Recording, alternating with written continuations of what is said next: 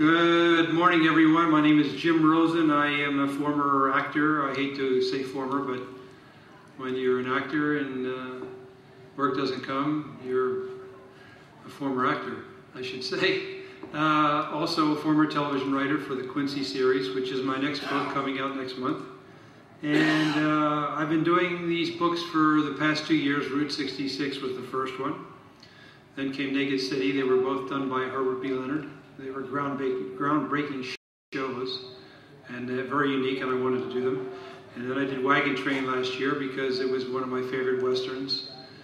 And then this book came along. So let's talk about Adventures in Paradise. It was on the air for 3 seasons, from 1959 to 1962. It was produced by Martin Manulis and Dominic Dunn, the late Dominic Dunn, who sadly passed away yesterday. He was the executive producer of the first season. Then William Self, who later became head of television production at Fox, was the executive producer for the second and third year. Adventures in Paradise was inspired by James Michener. It was a concept that he presented. He originally wrote the idea in the 1940s, but never really found anyone he wanted to give it to. And in the meantime, he had great success, Tales of the South Pacific, and he wrote a number of movies throughout the 1950s. And finally, in the late 1950s, he happened to be with the same agency that Martin Manulis was with. Martin Manulis had done Playhouse 90, and he was a very prestigious producer. And he left Playhouse 90 and became the head of television production at 20th Century Fox. 20th Century Fox was a great movie lot. It was one of my favorite movie lots when I lived in LA. And it was located just west of Beverly Hills. And it had a back lot, which was an amazing back lot, 230 acres of sets, not counting the front part of the lot, which had all the sound stages and more sets. And that is where the series was filmed. In any event, it was a very easy sale because you had the same agent representing James Michener and Martin Manulis. So Manulis was able to read the treatment that Michener submitted. He liked it very much. Michener trusted Martin Manulis because of his reputation in Playhouse 90. And a deal was made. There's been, I think, misinformation that James Michener was unhappy with the way it was done and dropped out of the project. And that's inaccurate. What happened was James Michener sold the concept to television, and then Martin Manulis developed it for a television series. At that point, James Michener no longer had anything to do with the project. In fact, shortly after the debut of Adventures in Paradise in the fall of 1959, he had the book of Hawaii coming out. And then he was planning to go to Mexico to do research for his next book. And then he also had a commitment in Russia. So he was not someone that was going to be available to work on a television series from the get-go. So that's important, I think, to understand that he made the deal. The treatment was sold. They used his name above the title. But in reality, once it was sold to the studio, Martin Manulis developed it with Dominic Dunn and Peter Nelson, who was the associate producer. And writers were assigned and scripts were developed. And maybe 1 or 2 stories of James Michener that he had suggested were used. An episode called The Black Pearl, which I believe he wrote had a story, one of his stories. They based it on that story. That particular episode, but for the most part, he was gone from the show. It had nothing. It no longer had anything to do with it.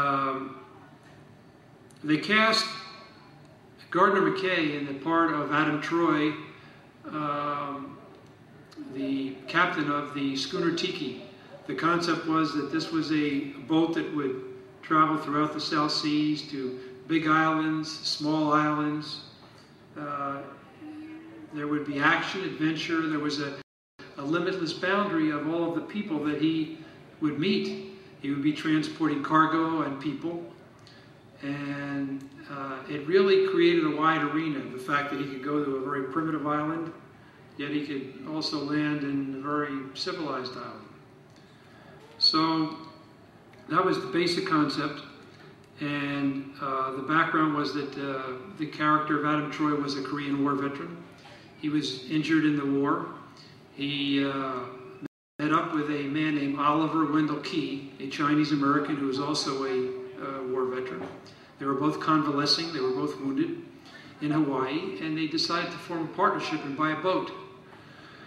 And they originally sailed out of Hawaii and then eventually out of Tahiti. Weaver Levy, who had a Chinese American actor who had been in a lot of films since the 1940s, was cast as Oliver.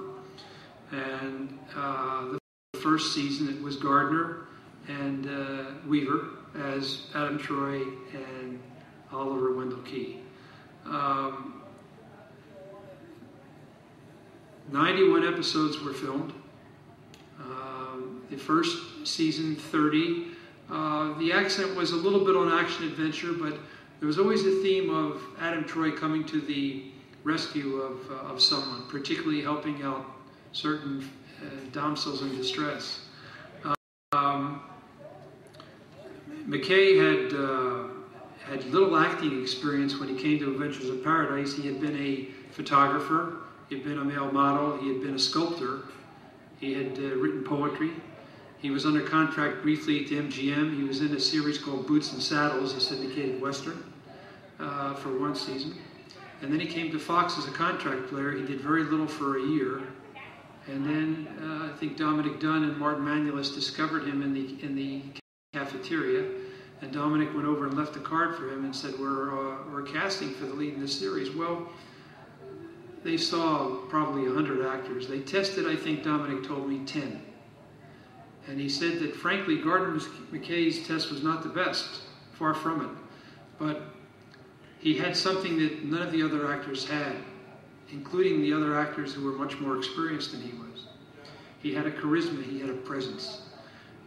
Peter Nelson told me that when he walked into the office to test that day, to meet everyone, everybody turned their head because he was an incredibly handsome man and he had this great aura about him.